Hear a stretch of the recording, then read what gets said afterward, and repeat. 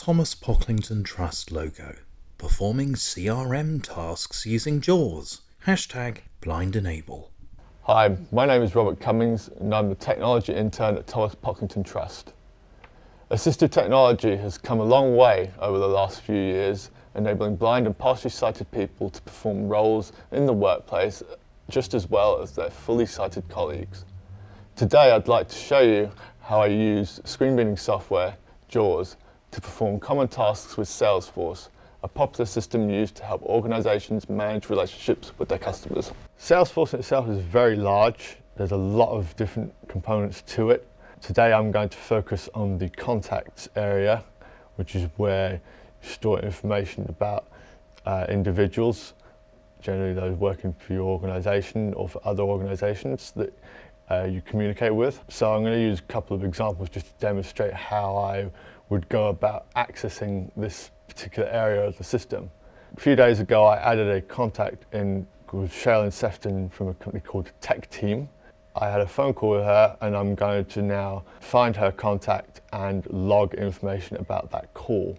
So where I am at the moment, I'm on the home page and I'm going to press my down arrow to navigate through a list of links until I find the contact link. Visited link home, link opportunities, opportunity, link leads menu, link tasks, link files, file, link accounts, visited link. And now I'll press enter on the contact link.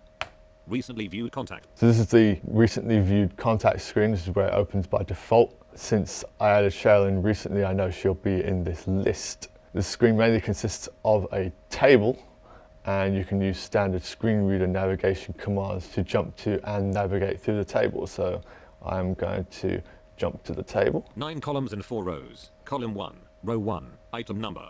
I am going to go down a row. 1, row 2. And then I will use my control right arrow to move along to the name. Select name, link Sherilyn Sefton, column 3. And there we go, that's the first one in the list. Sherilyn Sefton, Salesforce, Google Chrome. Now I'm on the main contact screen for Sherilyn, and what I'm looking for is the activity publisher heading. There's a lot of information on this screen because Salesforce, as I said, is a fairly large and complex system, but I'm looking for the activity publisher area. So I'm going to use my standard heading navigation quick key to jump through the page until I find it. Tabs heading level 2.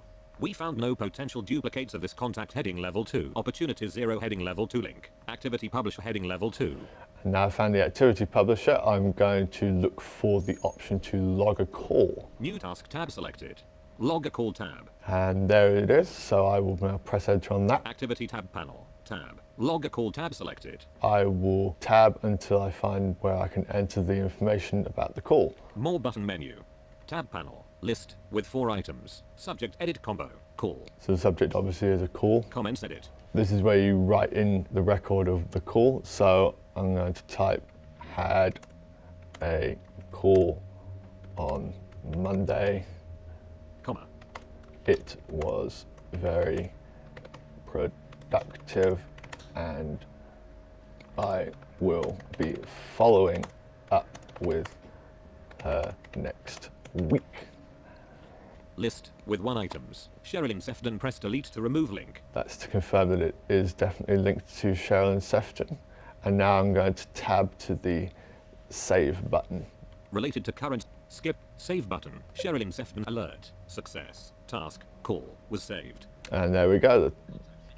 The call has been saved. Okay, so I'm on the home page and I want to see if I have any tasks due for today. Now the homepage is split up into headings for various information that you can see at a glance. So I know that the heading I'm looking for is today's tasks. So I'm going to use my heading quick navigation key to jump through the page until I find the today's tasks heading. Today's tasks heading level 2.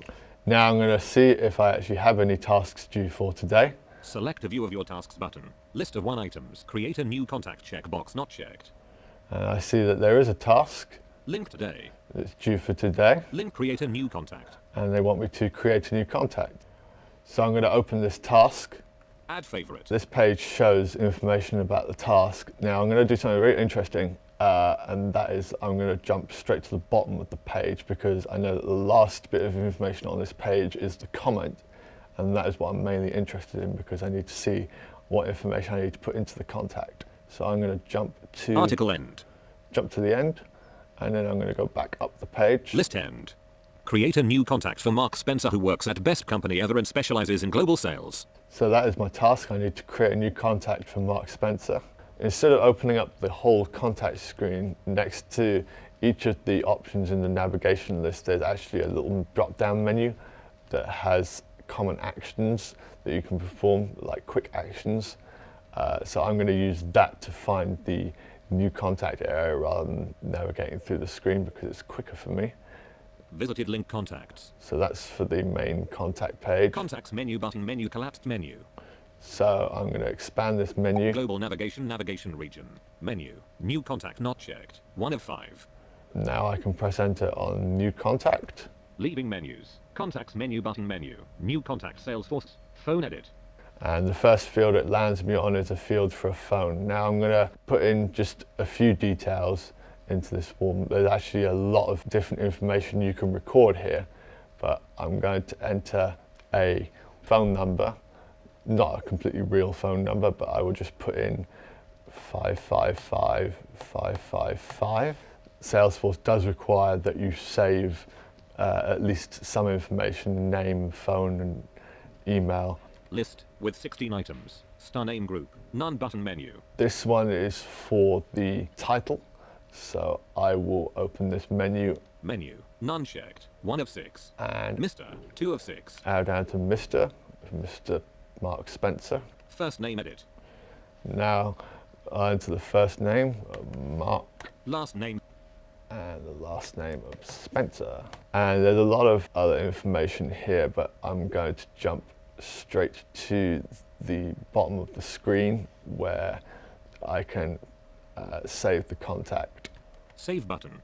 And now I will save the contact by pressing the save button. Alert. Success. Contact. Mark Spencer was created. And there we go.